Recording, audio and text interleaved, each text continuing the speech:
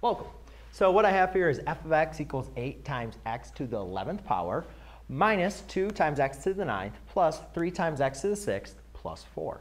So what we need to do in this equation is we need to determine the end behavior. And to do that, we need to make sure that it first has exponents that are in descending order, which this is. So therefore, we can determine that the degree is equal to 11 and the leading coefficient is equal to 8.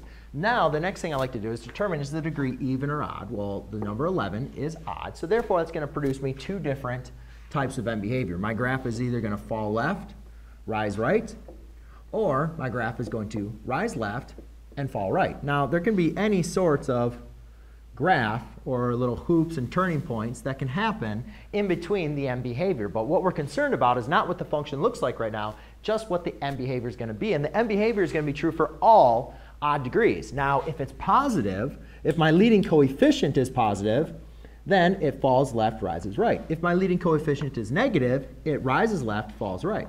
Well, this is positive, obviously. That's a positive 8. So therefore, we're not going to worry about what it would be if it was negative. So now we just look at this graph and say, all right, this graph now falls left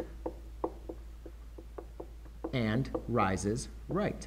We could also write this in a more formal way by taking a look at our x-axis and our f of x axis and knowing that infinity and negative infinity, here would be negative infinity on the f of x axis, and here's positive infinity on the f of x axis. So I can also write this more formally as saying, as my x coordinates approach infinity, f of x coordinates approach infinity, and as x approaches negative infinity, f of x approaches negative infinity.